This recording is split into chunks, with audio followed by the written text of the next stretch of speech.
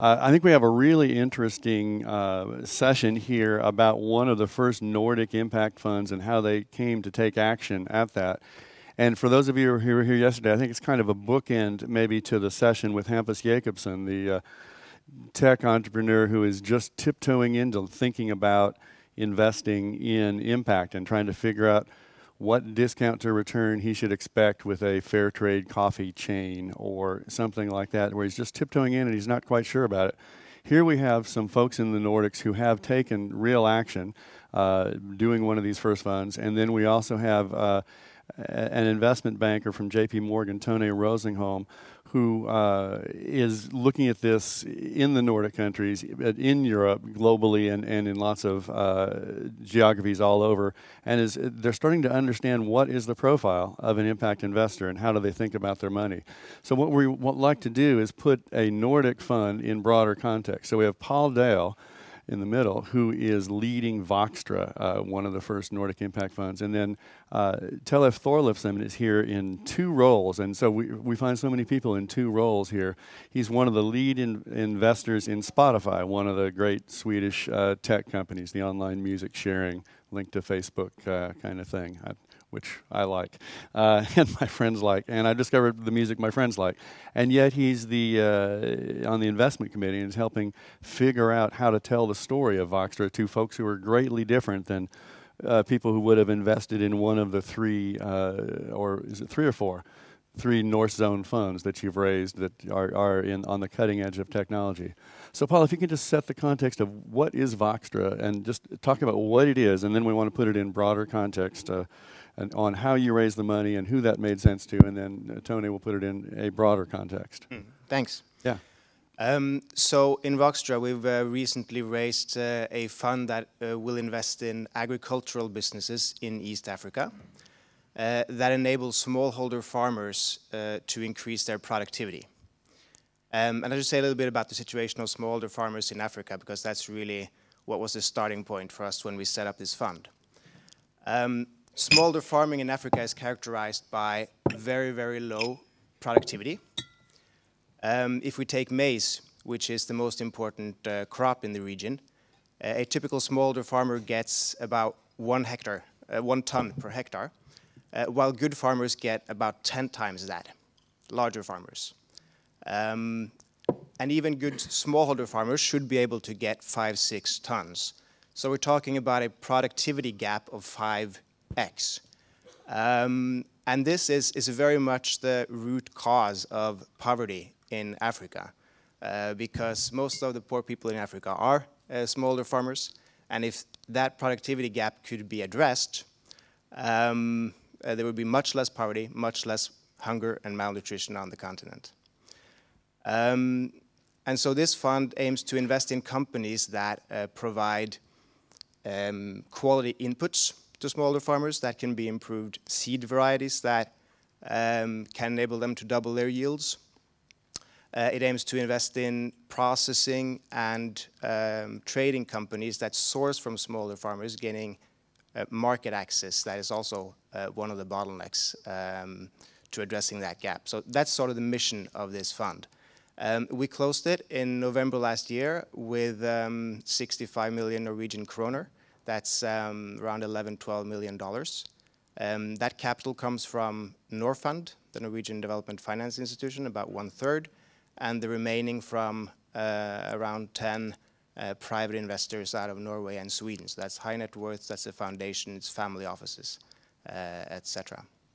The fund also has a technical assistance facility that we raised from NORAD, the Norwegian bilateral, which will enable us to do technical assistance projects in our portfolio to enable these companies to grow and scale more comfortably.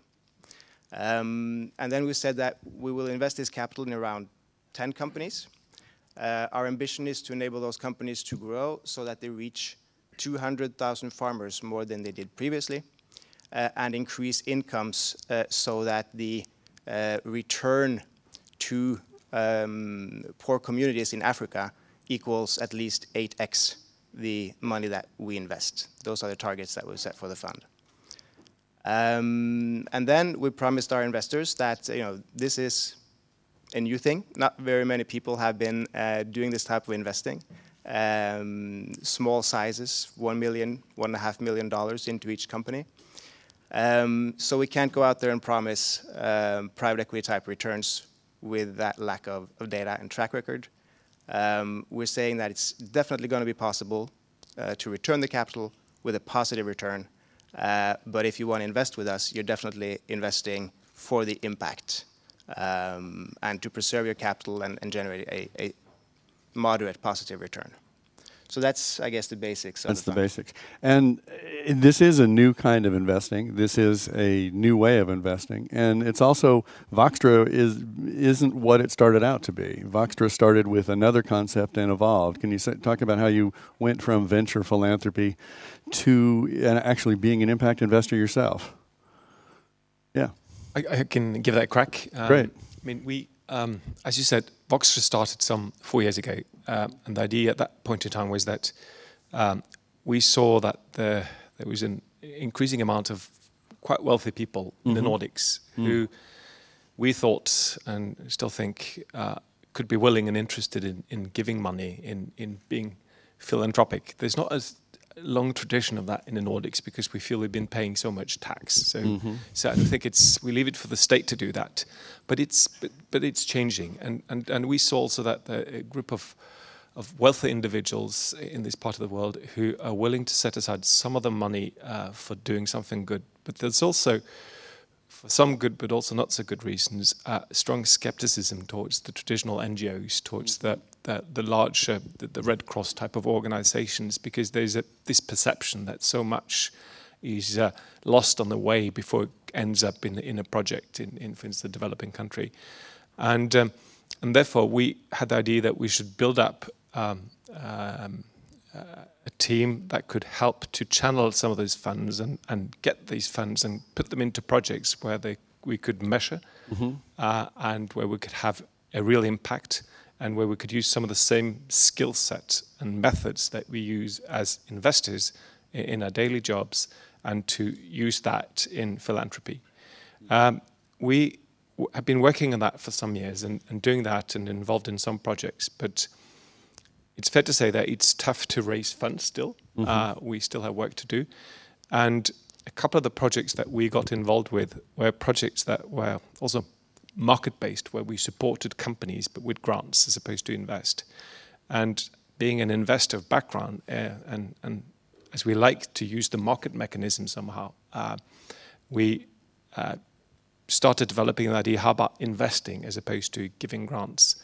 And so it was from skepticism to giving and the nonprofit philanthropic method and efficiency that made you want to become an actual impact investment fund in the market, using the market, being subject to the market, including showing your return.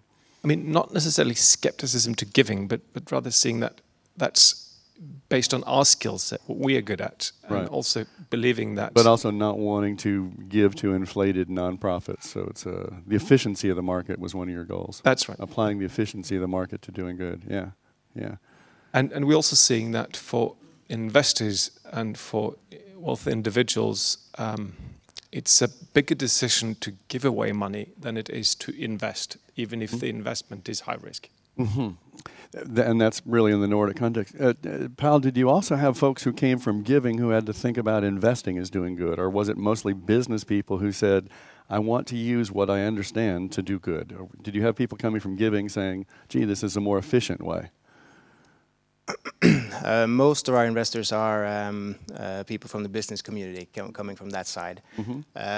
We also have a foundation among our investors who have been used to giving and are still giving, of course. Right.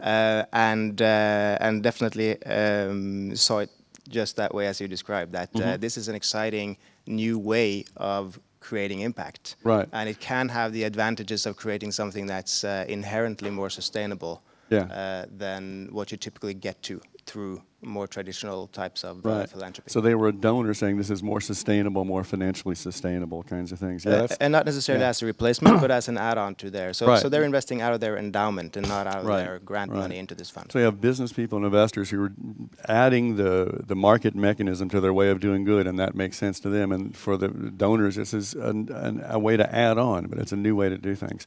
I see people coming in from both doors in a lot of sense into these funds, Tony, at least in the ones where it's individuals and foundations. Can you put this in context of what you're seeing as these funds are arising? Talk about numbers and talk about investor profile. Yeah, no, absolutely.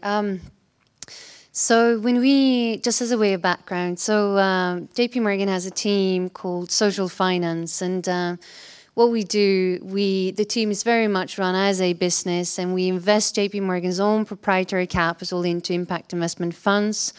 We also produce market research that goes out to private bank clients, family offices, and institutional investors.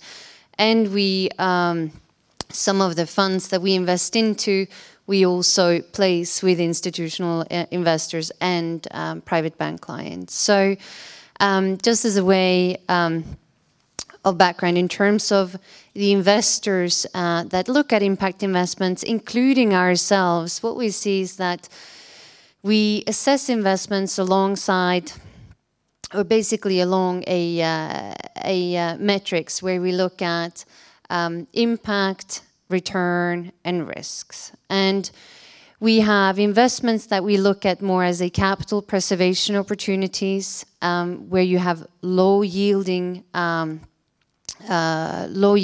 investments. And then further to the right of that axis, you have funds or investments that yield closer to commercial return. And as a function of the maturity and the scalability and the location of those investments, you will either find yourself on the left-hand side of that axis or more towards the right. So what we're quite focused on is to get the right investment opportunities to the right investors. So you will tend to see that the investors that can look at capital preservation opportunities or low-yielding opportunities tend to be the investors that do not have fiduciary responsibilities. So these are individuals, family foundations. Those are individuals, family foundations that can effectively take some more risk and also do not have minimum return threshold requirements. When you look at institutional investors, they generally tend to have a minimum return threshold that they need to respect, but again, they will most likely take a fairly pragmatic view around the investment opportunities and probably also be prepared to take a somewhat lower return than they otherwise would for their traditional investments. And that's when they're looking about their money. What is it? How are they looking at their impact along that same scale? So all of these investors are looking for very clear impact. Most of the investors that we talk to also want to see measurable impact and want to, you know, as the same for Voxtra, want to see funds that have a very clear focus on demonstrable positive social and or environmental impact and actually have a setup to measure that impact. And that goes hand in hand with also what they're trying to achieve on the financial side. So again, the most successful investment funds and investors tend to have a very focused value proposition, both in terms of impact, a very explicit intent at the outset, but coupled with a very clear investment case and a very clear financial case. Mm-hmm. And for the people on the left side of that impact who we call them capital preservation folks, it means they're also willing to pay for more impact. They're willing to take a concession to return. It's an investment, but they say, I'll pay something for the cost of doing good.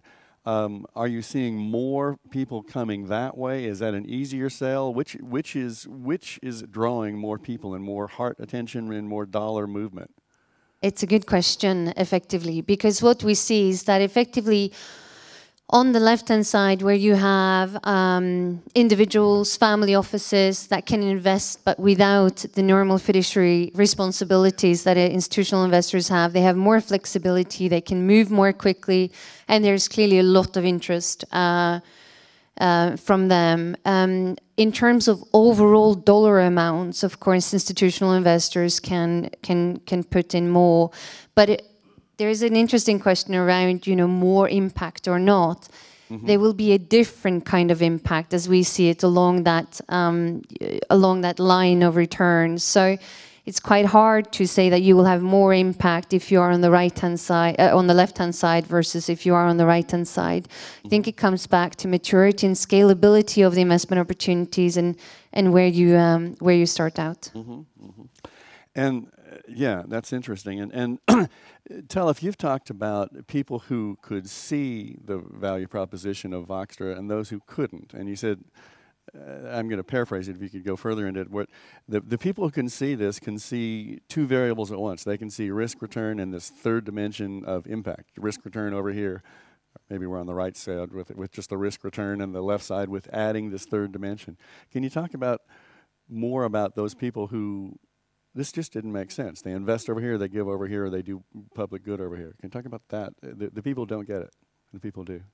Yeah, I mean, because in a way, when you talk about the term impact investing, yeah, you need to have sort of two thoughts in your mind at the same time, because you want to make impact, but you also need and you want to have a financial result. Very often, it's all about financial research, all about IRR. I mean, when I raise funds for Norwegians, the venture business, we go to pension funds, and they only, at the end of the day, they care about IRR and financial first, or financial, but that's it in a way. But in this context for Voxtra, we had to find people who could see that it was possible to combine the two. In the traditional world, for instance, collision and combining. I mean, for instance, in causing Sweden, this market to happen. In Sweden, there's been a tradition of there's been the business folks on the one hand, and then you've had the people who do good on the other hand, and it's been sort of thinking that you can combine the two, that you can do through a business, that you can do something good and you can measure it and you can have a real impact. It takes time for people to sort of get that through. And yes, we did find people who saw that you could have a two-dimensional thinking, but particularly among institutional investors, because they're not mandated to do so, you could find individuals who personally could be sympathetic and understand it, but they didn't have the mandate. So some institutions, and that's where I hope JP Morgan and others can help us, need to, because I think many of those that save their pensions through institutions would be interested in having some of the money in impact-related investments. Say, we as pensioners, say, if a few percentage of our pension savings were to go into these kind of projects, we would like it. But in turn, we have to mandate these institutions to allocate some funds into that. Right. And that obviously gets to questions. So, Tone, what are the characteristics of potential investing projects who get the idea, and what do you find in common with investors who don't understand the mix of impact and financial return? Yeah, so again, I think it comes back to, having the right investment opportunities for the right investors. I think also to Teller's point is that, clearly there is a significant amount of interest from family offices and high net worth for the space, impact investments more broadly. And, when you look at, for example, the capital preservation opportunities, the way we see it is that is kind of one step in from philanthropy. But what we've seen is that investors, private investors, find those investment opportunities very interesting because they see it as a sustainable, efficient, not maybe an alternative, but a complement to their philanthropy. So it's new money that wasn't going into philanthropy. It's coming from those donors or the donor side? Again, it's a very good question. I think that there might be some additional money coming from private individuals into the impact investment market for capital preservation opportunities. But I think we'll also see a slight shift from giving to investing into impact investments when it comes to the capital preservation opportunities. And I think, again, So new money and a shift of money. New money and the shift of money. I think to Telle's point, in terms of the institutional investors, there are some today that have a special mandate. And again, we have a special mandate to do this, but it requires a special mandate because if not, it is quite a hard thing to do to fit impact investments into a traditional portfolio. And it also requires, in our view, a separate setup when it comes to team resources. So we see that the investors today, institutional investors today that are leading will be those that have a separate specific mandate to do this, and that generally comes from senior management because they believe it's the right thing to do. And it's a new mandate. So how did that change happen within organizations? What are you finding that how are institutions being able to set up mandates? So this will take time, sure. Particularly for institutional investors. It requires, and also for private individuals, it requires a lot of education. It requires a lot of information out to those investors. But for example, when you look at banks, we initially set up the social finance team because we thought it was interesting, the right thing to do. Started with investing our own capital. But of course, we've seen an increasing demand from clients. So from going to investing our own capital, pull from clients. It's more of a pull from clients, and it's more client-driven today. So it's investor demand. I mean, Catherine Fulton talks about it as a moral hunger that's driving the market. Does that make sense to you? Yeah, I think that's a good expression. I think I think there's clearly a shift in mindset, absolutely, and now. You got to go from that shift in mindset to actually practically make it happen. And that's, right. I guess, where we're hoping to be able to play a role alongside the likes of Voxtra. Right. Wow. Moral hunger, I like that expression. That was sort of what I was wanting to address. Yeah, go ahead. I didn't have the term. Within business, I mean, there's a lot of people, of course, with a social conscience, but they've worked in business and they haven't worked in the social. And then, as Tellef was saying earlier, that they might have skepticism about traditional philanthropy for various reasons, because the mindset of business and investing is often quite different from the mindset of traditional NGOs, right? So when you come to them and you have a product that combines the two, it's sort of, that's what I've been looking for without knowing that I was actually looking for it. So it's like this latent demand that pops. Suddenly I want an iPad. Suddenly I want an impact investment. I think that's what it's about. Yeah. And there are some people, as Tellef say, who don't get it, or it takes a lot of education to make them sort of be able to relate to it. But there are also many out there who just get it like that. It's what they were looking for, but they didn't know. Yeah. So that's one of the exciting things about impact investing, is that it has the potential to pull people into the social impact arena that otherwise wouldn't be there, and these are often very resourceful people, both in terms of capital and talent. So, and you have a rate of return that is concessionary. You're one of those where in her words, it'd be capital preservation, but they're willing to take some less to get that impact. And so they're not earning as much as they would, but they're it's lower return and higher risk for those folks because but you didn't lead with the investor story. Tell me what it was that they bought and why a concession to return made sense to them. Yeah, I think what made us sort of able to attract that capital was that we put the impact story first and talked to people who were generally interested in being a part of trying out a new way of creating impact. And had they been looking for a new way to create impact? Did you? Some perhaps had, but not very actively. Busy people, interested, but not really having the time to allocate to it. But it was often a suggestion. Oh, a new way to create impact. Create impact. Do more. Okay, it was that kind of thing. It wasn't. And then, of course, when we're going around with people like Tellef and Kim Wahl, our chairman, who's the Mr. Private Equity in Norway, then it's real. It's there, right. And they have to relate to it. I think in a different way than if somebody was flying in from New York trying to pitch something. Sure.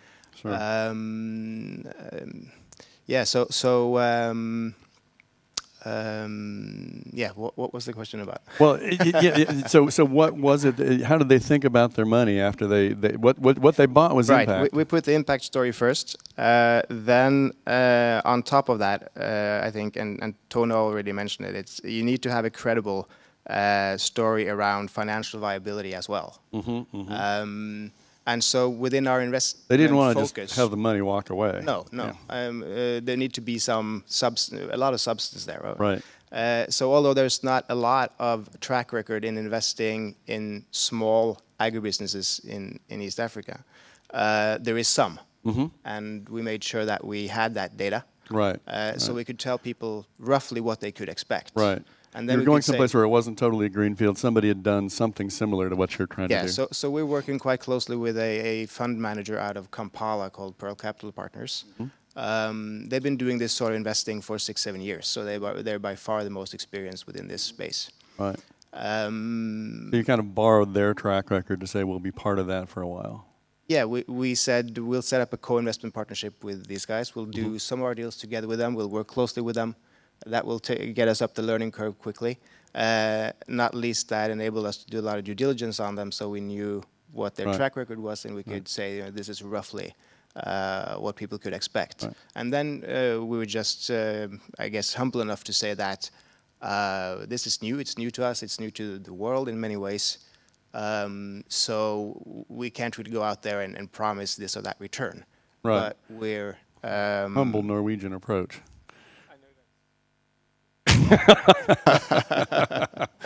Some people might say that, yeah.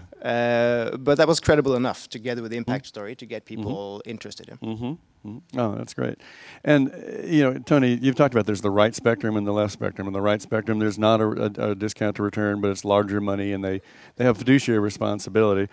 But how are investors in Europe and globally reacting to the concept of, to get things going, we might need to give up some return, this concept of concessionary return? Where are they thinking about that, and how do they think about that? Yeah, I think in terms of on the investor side, I think that's fairly well accepted in the sense that most of the investors that we deal with, even for many of the institutional investors, they seem prepared to take a somewhat discounted return as long as it meets their minimum target threshold. So I think that investors generally, more towards the right-hand side are relatively pragmatic, but they manage risk and the minimum return expectations differently from how private individuals look at it. But when we look at the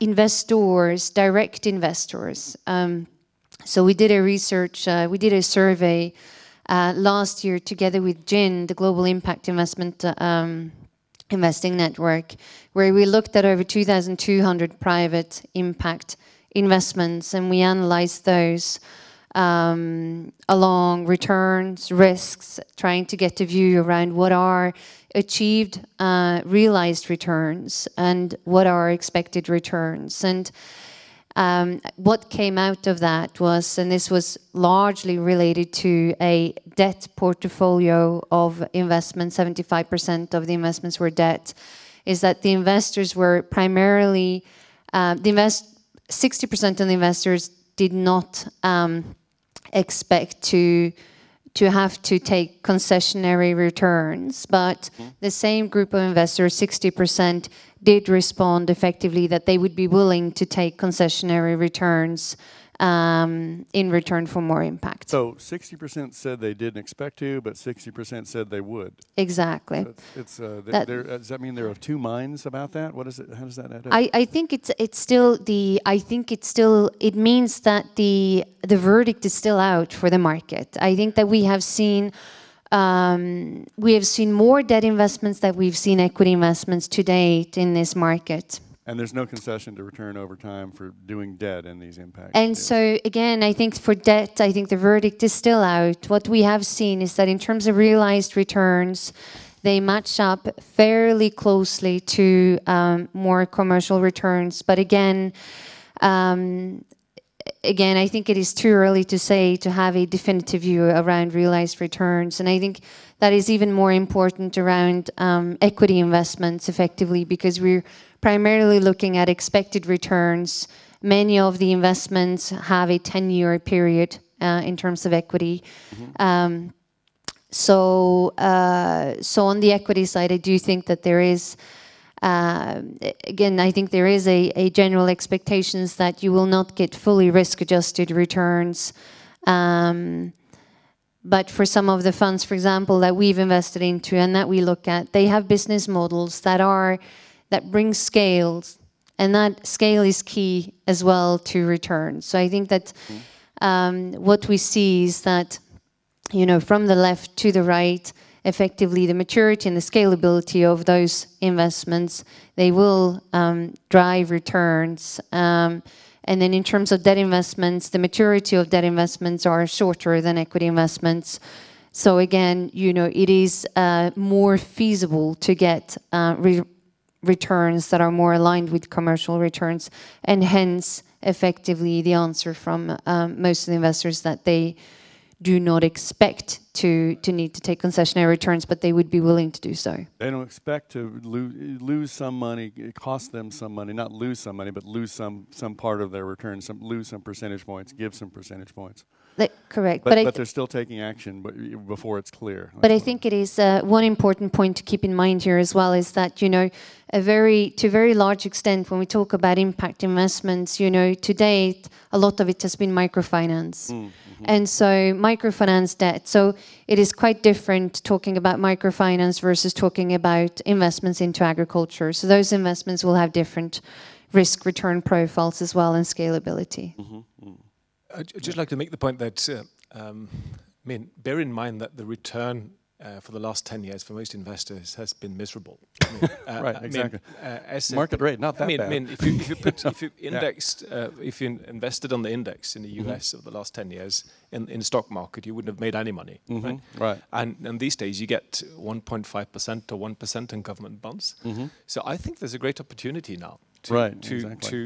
Because effectively there's too much money out there investing in limited amount of papers in a way that only a fraction, a certain percentage of the companies in the world are listed. So there's too much money. I think there's an opportunity to track some of these funds into good projects where they can still get an acceptable return. Yeah, if you get an acceptable return. And it doesn't take that much to beat the returns that they've gotten in the stock market for the last 10 years. Exactly. So I see an opportunity. Yeah, the market downturn is an opportunity for impact investing. Yeah, because you're not getting in the regular thing. Yeah, you know, one of the things we also have here is, you know, that and we'll have research later today on the continuing role for giving in this space, and the really interesting report by Monitor Institute saying that there's a new kind of wave of or ripple of or something giving to for-profits, with the example of Husk Power that was now a real darling of impact investing, doing renewable energy from rice waste. But for a year or so, it took gifts, and so there's a continuing role for that. So we're looking at the integration of philanthropy as we go here, as well as some development money. And Voxtra has a $1.5 million capacity grant from Norfund. And Tony, this is to you. What do subsidies look like when it comes to impact investments, investing equity, in order to be viable? If you're not making a little less money and you need some other money at the table, what do those look like? Yeah, no, I think that there is, we see technical assistance facilities quite a lot, and we think that there is a real need for those facilities effectively, because whether you invest debt or whether you invest equity, what we see is required in terms of the funds, and particularly in terms of the underlying investees and companies, is quite a lot of capacity building and hand-holding. So, and you know, so the size relative to the fund size is very much in line with what we see in the market, and so more focus on capacity building, I think it's absolutely the right thing to do. And I think it was Telefi said that there's not so much, or Kevin yourself, is not so much a question around funding. There is funding today. So what we need to do is effectively to build up the opportunities and to make investable opportunities. And one of the ways of doing that clearly is an efficient technical assistance facility, but which sits outside of the fund. And why is that important for it to be outside of the fund? It's because of the returns. So I think that the returns, but also that it's effectively separately managed, and it serves two different purposes. Different jobs, yeah. The helping them get up to scale and then investing in the market rate part of that, yeah. As you're looking at deals, Paul and Tellef, are you finding deals that make sense for debt? Are you finding deals that make sense for equity? What kind of money it looks like you can deploy in the places where you're trying to target? Well, I think most of the companies we look at, they need a bit of both or a combination. And that's also the reason why we've set up the fund to be flexible enough to be able to do both equity and debt and anything in between. And I think that's quite important actually, because the traditional private equity model, if you just try to take that blueprint and put it into the context that we're talking about in the developing world and early stage companies and these things, it might get you into some trouble. First of all, of course, is the return side. You won't make as much as... No, because even the companies that go well, the exit markets aren't well developed. And the entrepreneurs, well, often it's family businesses and the entrepreneurs aren't looking to cash out. And so you won't be able to realize that upside that you would need to get the typical private equity upside. So these companies will often want other types of financing, mezzanine, convertible debt. They would like to make an arrangement where they can buy you out after. So it's not an IPO. The company's not going to sell. They want to raise enough money somehow from somebody else to get your money out, but you got them to where they're viable. And preferably they'd like to earn enough money to buy us out, right? Yeah. So the IPO is not the typical exit. It might happen, and we're hoping we can do one of those in our portfolio, but it's not the typical exit. So it's important to have capital that can adapt to the realities on the ground and offer what's right for each investment. And technical assistance and grant money can be an important part of that proposition.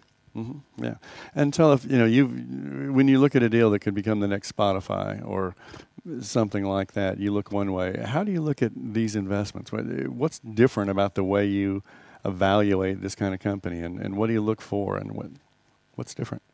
I mean, I'm still humble when it comes to looking at investments in Voxtra terms, because we've just about started and we have a lot to learn. It might be that we sit here a few years from now and we talk about all the things that we didn't work out. We're talking San Francisco. Yeah.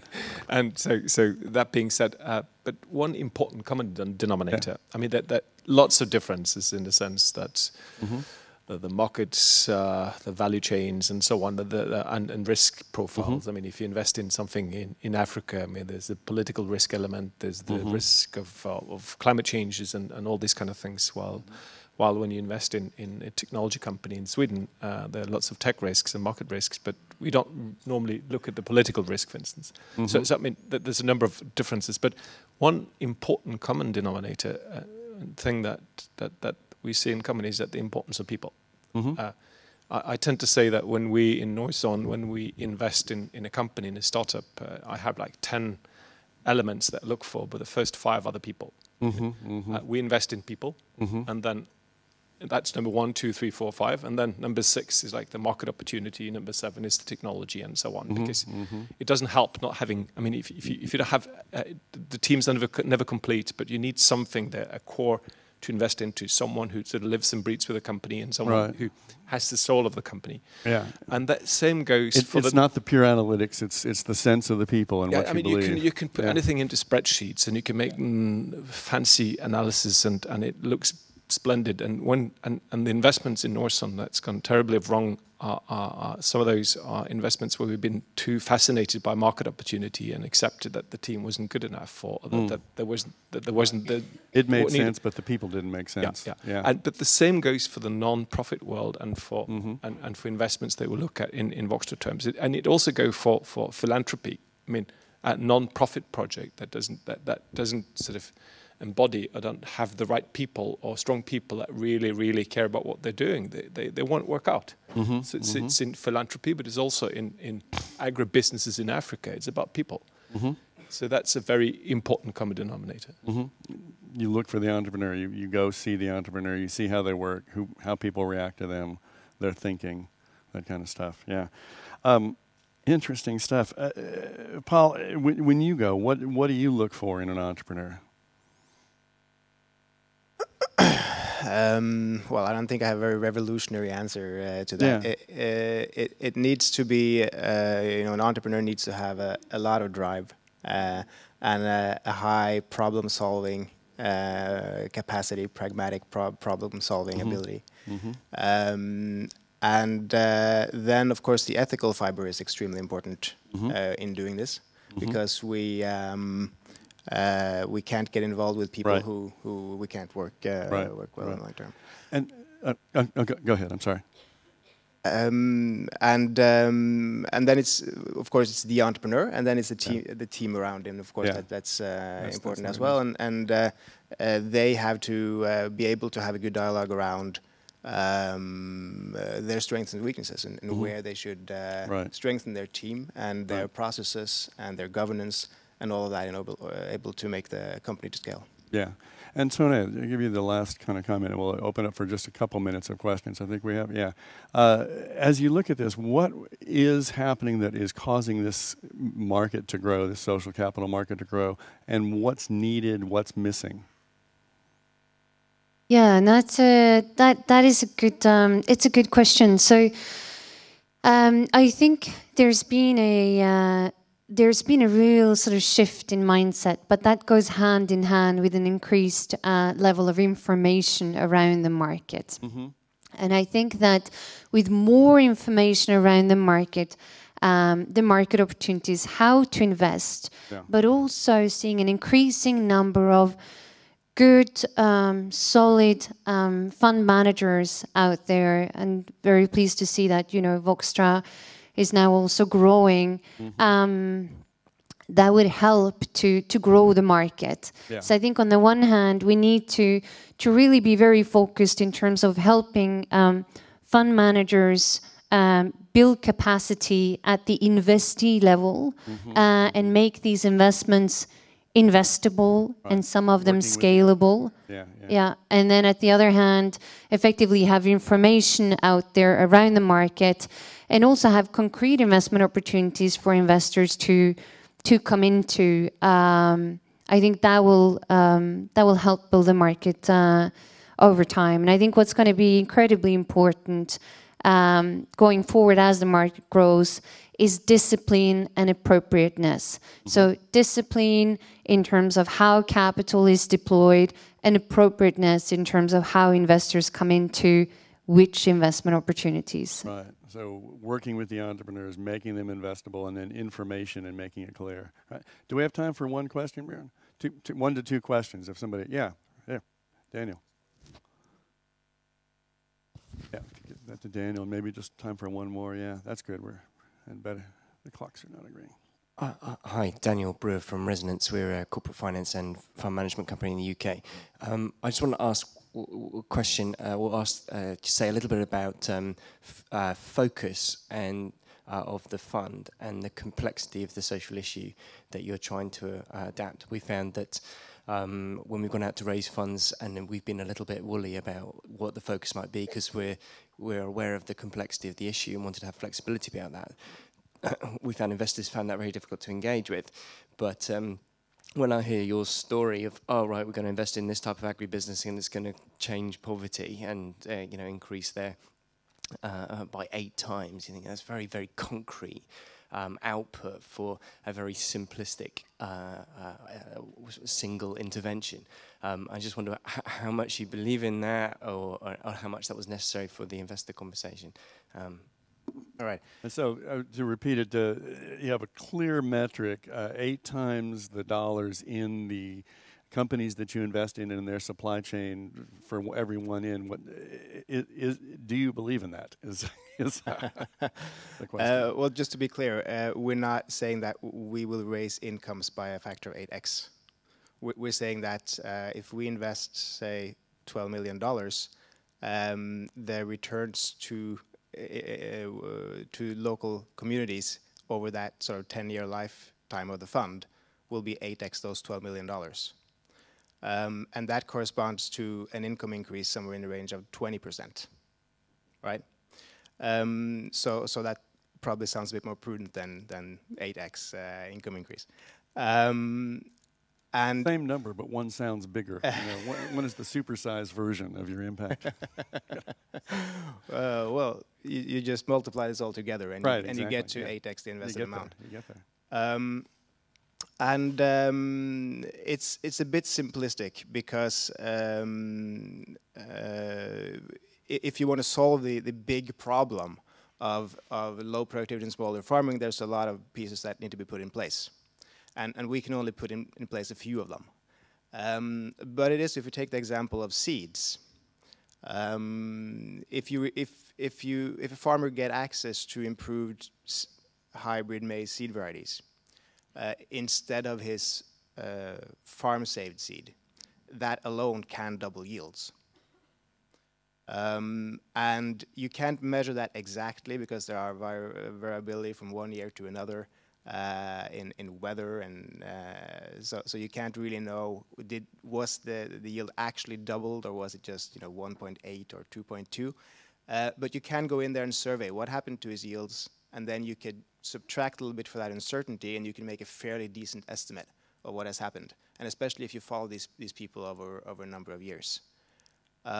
So it does make sense, and you can... It does make sense. We did a lot of analysis to get to that number, and I'd be happy to share and discuss that. Yeah, great. Yeah, another question. Thank you very much for this interesting discussion. My name is Anya König from Turkey. I used to be based in Kenya before. I have a question to Telef and Paul about the investors, the profile of the investors in your fund. How many of them are Africans? And when you went on your roadshow, did you explicitly target Africans as investors? And if so, what response did you get back from them? It's a good question, and the answer is no. We did not specifically target Africans, not because we didn't want to, but we wanted to tap into the network of people where we could release funds from this part of the world that wouldn't otherwise be applied in Africa in agriculture, and also where we could use our names and our contacts to and the trust that we have. I think it would be hard for us, to be honest, to raise funds in Africa because we would be seen as not having enough knowledge on agriculture in Africa. So it would probably be difficult for us to do that, but we wouldn't mind having some African investors, and we do have trusted local partners because we cannot sit here in Scandinavia and follow up projects without partners who are locally on the ground. Yeah, it would be a great goal to have African investors, but this is where they could raise their fund to have that impact. And then you're working with funds that have been investing in Africa for a while that have that street credibility. Well, thank you. I want to thank everybody here. I think we're talking about walking the divide, walking into this space and figuring out who you are as an investor, and whether you're an institutional investor or an individual investor. And one of the things I think is that 60% said they would take a discount, and 60% said they wouldn't take it or wouldn't expect it.